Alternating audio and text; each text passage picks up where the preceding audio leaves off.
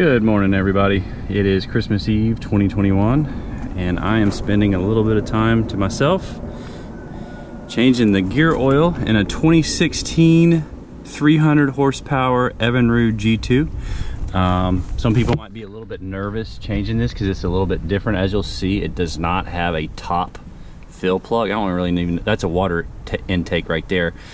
Like most of them, what it actually has is you've got your drain plug, fill plug, and then there's actually a tube that runs all the way up the motor into this little ketchup looking bottle.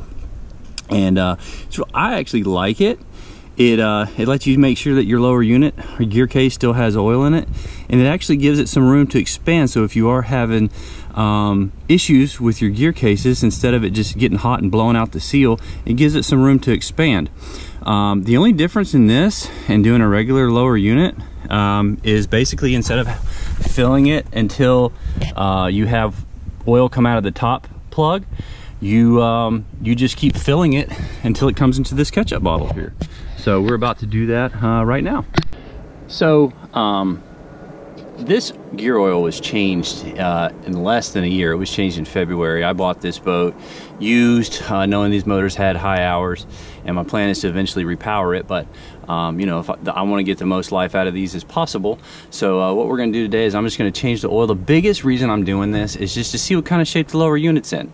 Whenever you do this, use a clean jug to catch your oil, because the condition of the oil will tell you what the condition of your lower unit's in. The thing that makes these things blow is usually you have a bad seal, water gets in, mixes with the oil can no longer do what it needs to do to keep the gear case cool and lubricated, and you end up blowing the lower unit. If you change your oil regularly and maybe find a little water in there, you might be able to just have the unit resealed and you don't have to have it completely replaced. So, you know, you might say to yourself, oh, well, I don't want to mess anything up. It's really not that difficult. And for the amount of money that it costs, you really need to do this every 100 hours or 1 year, whichever is less. And no matter what the manufacturer says, I think Evinrude says you can go 300, 400. It's a ridiculous number. But I would do it every 100 hours or minimum a year if you don't use the boat that much. So for starters, we're going to go ahead and take off this little cover. It looks like it uses a 5/32 Allen. That's the one that fits the tightest. Definitely want to make sure you get a snug fit because it's a little Allen deep inside there. If you round it off, you just made a job that was pretty easy take a whole lot longer. All right, so we're going to get started. We're going to start by taking our, you might have to kind of find it a little bit. Oh, so now I'm in there real tight, and this one really didn't put up a fight at all. Again, this is just a little cosmetic cover, and all it does is it screws to the other side.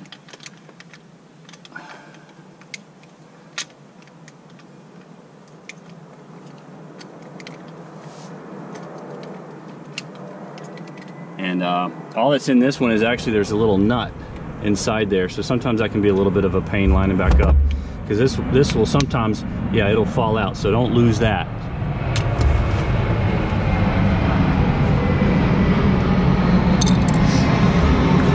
And it's actually the same size. We'll wait for the airplane. And at least on the other motor, again, I'm kind of cheating a little bit. I did the other motor first, so it looks like I know what I'm doing. It's the same size plug that takes it out. So when you're draining it, tip the motor up all the way to its full trim. I wouldn't tilt it all the way up, but just at this angle so everything runs out. And hopefully this one is easy like the other one. Oh, it's gonna be a little tighter. Oh, that's a good sound. All right, so here's our drain plug. And just because the oil's not coming out yet, that doesn't mean anything's wrong. Basically what you've got to do is you've got to open up the ketchup bottle up top so that the air can get in. Another thing to examine is the magnet. I mean, this isn't going to catch enough metal to save your lower unit, but the fact that there's no metal in it really means that all my gears seem to be working well. And if you look at the color of the oil also, you can see that it's still black. This oil I don't think is specified from the manufacturer, because the new oil that I got from Evinrude, as specified by the manual, is actually clear. But the fact that this oil isn't white or milky, it actually still smells like gear oil. I don't know if you're familiar with gear oil. Even gear oil that goes in a like a transfer case or a differential of an automobile will smell the same way. As long as it still smells like gear oil and still feels like oil, and you don't really see a whole lot of metallics in it, you're in pretty good shape. So I'm going to show you guys what you have to do to get this oil to come out a little faster.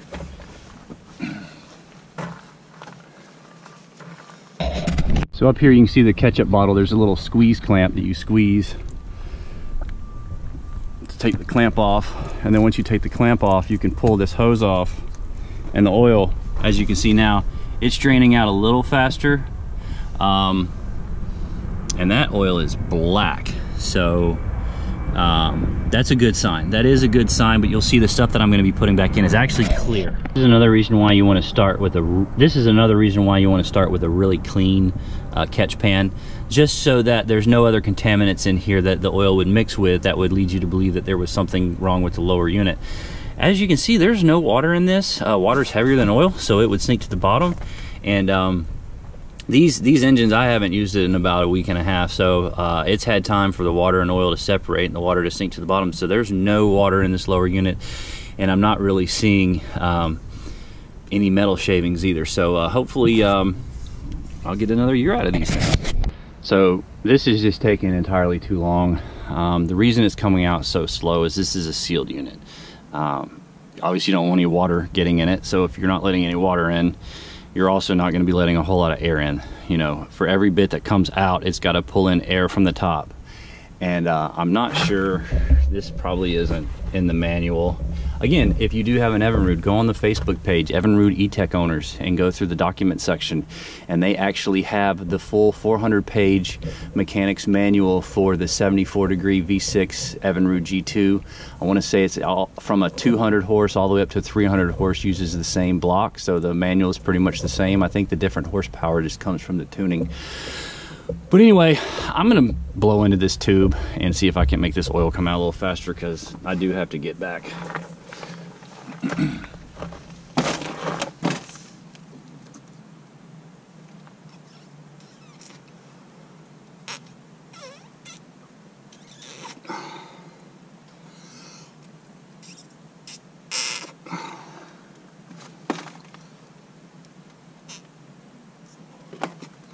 Oh, we got a bleeder.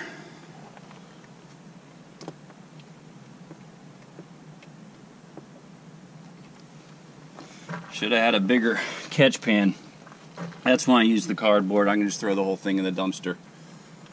But she's moving now.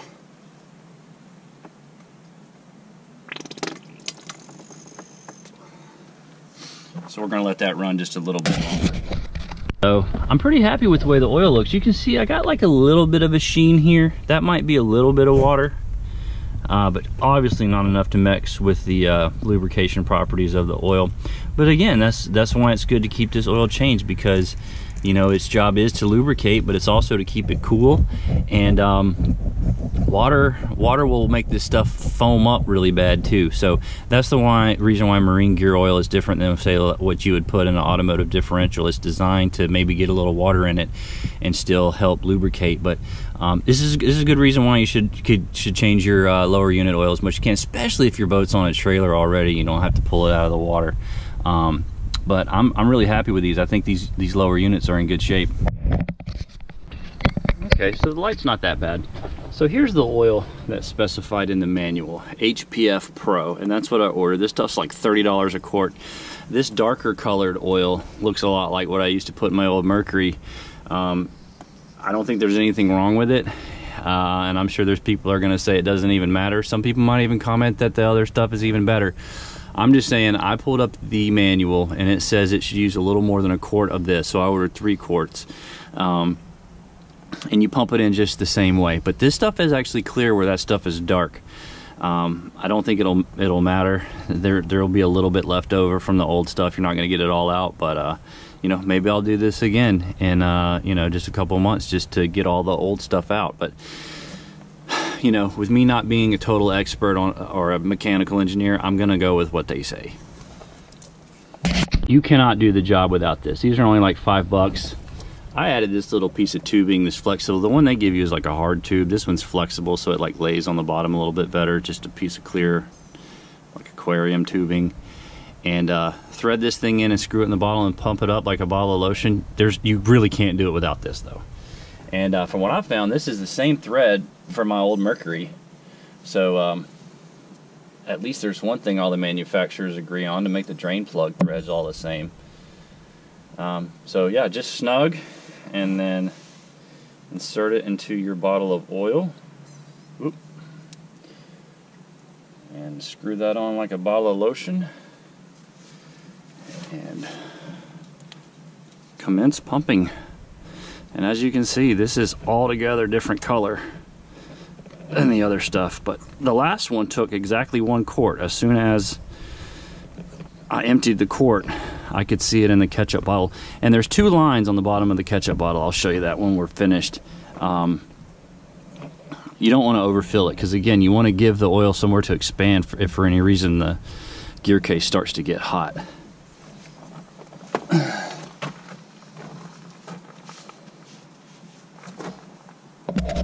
So you can see now on the ketchup bottle, it's right in between the 2 lines. It's probably about 65 degrees this morning. So when it's cool, the oil might contract a little, but when it gets hot, it'll probably expand a little. So definitely want to put it right in the middle. Don't think you're doing the motor a favor by giving it more than enough. These are the 2 lines. Put it right in between the 2 lines. If it's cool outside, I'm going to go a little towards the bottom, because you know, just give it room, and definitely check this thing. Make sure it's got oil in it. Make sure it looks like that. So yeah. So now we're going to do the drain screw. So it's recommended to use a new drain screw and washer. So you can see here's the new nylon washer. Here's the old one. Looks like dropped it right here. Looks like they're designed to smash down after you tighten them. So the only thing I'm going to do is I'm not going to use the new drain screw, because the one that came out of the motor's got the little magnetic tip on it, and I actually like that, because then you can check to see if you've collected any metal shavings. So I'm going to put the new washer on the old drain screw. I didn't know that it had a little magnetic tip on it when I ordered it. If I'd have known, I probably would have, but now that you guys have watched the video, now you know that the Evinrude G2 is going to have the little magnetic tip on it. So you can order the new one of those, and maybe just save that for a rainy day. I don't know. The pump bottle is holding the oil in there for now, and I'm going to have my drain screw ready to go, and I'm going to put the tube back on the ketchup bottle, and what that'll do is that'll create a suction to make it a little harder for the yep, that's on all the way. That'll make it a little harder for the oil to just come rushing out, because you do have to be quick with it. You'll lose a little bit, but you saw how fast it came out before, so it's not going to come rushing out. All right, so here we go. This thing will kind of just free spin in the tube. Have your Allen wrench ready, and just be ready to stick this in there real quick and thread it in finger tight to stop the oil from coming out. Now this thing is designed to smash down. I mean, don't strip out the threads, but you do want to tighten it until you feel that little nylon washer kind of smoosh out a little bit. Yeah, that feels good. And then got my little cover right up here with my little nut. Again, this can be a little bit of a pain, but your nut goes on facing that way.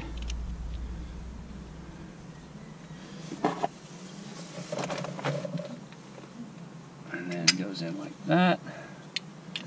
And then that just kind of goes in like that.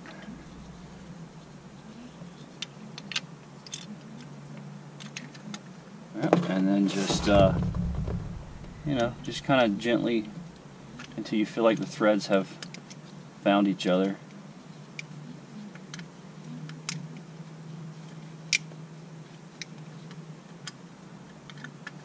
they're attached now.